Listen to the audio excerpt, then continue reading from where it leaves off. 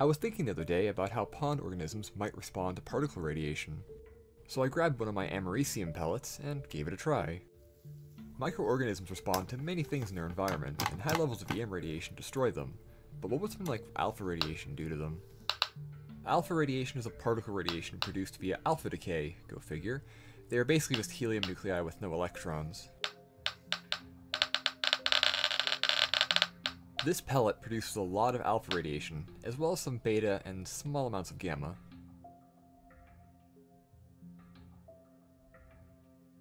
Keep in mind, I'm not using a cover slip here and I'm looking directly through the drop of water, so there will be some optical distortion around the edges.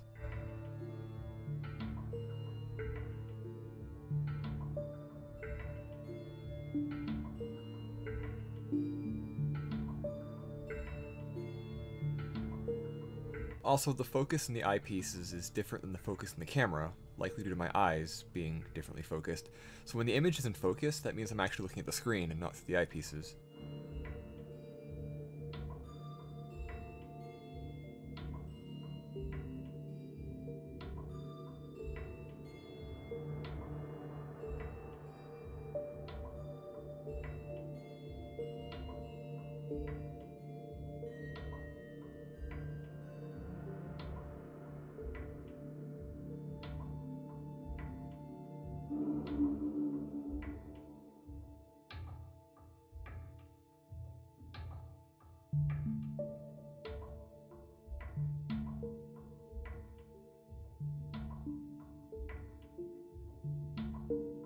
I set up a slide with some putty to hold the pellet in place, and then added the water on top of a stack of cover slips so the water is actually in contact with the americium.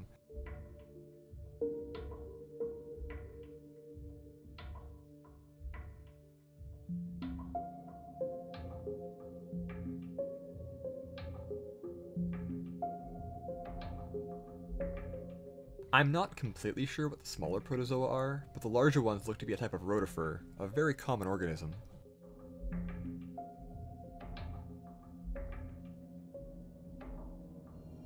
After 5 minutes, nothing really changed. I turned the lights off between observations as to not dry out the water, because that would obviously be very bad for the inhabitants of the drop of water.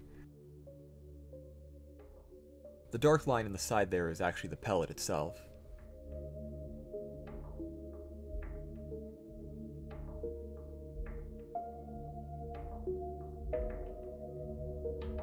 "10 minutes in, everything still looks pretty normal.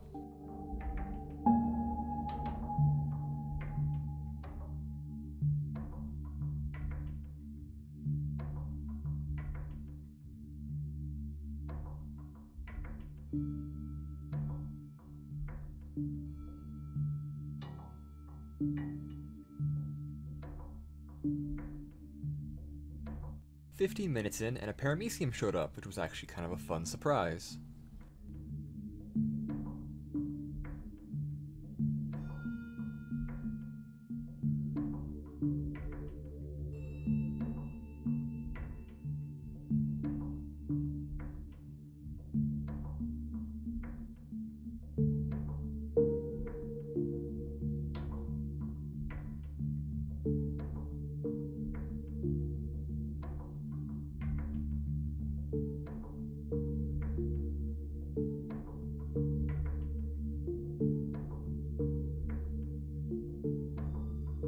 "20 minutes in, the rotifers were all still very active and doing fine, but I did notice a growing dead population of the smaller protozoa.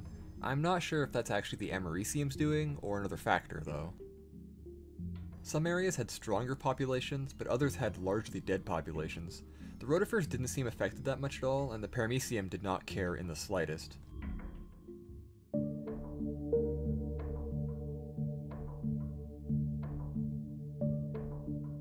Well, it wasn't an exciting result, but it was an answer. And that's actually why I decided to upload this video, despite it being anticlimactic. In science, a negative result or an underwhelming result is still a result and imparts important information. I might actually try this again later and leave the pellet in a small sample for multiple days to see if that has any effect, but we'll see. Until then, I hope you enjoyed. I do like doing microscope videos, and with a properly prepared slide, the images are a lot easier to focus.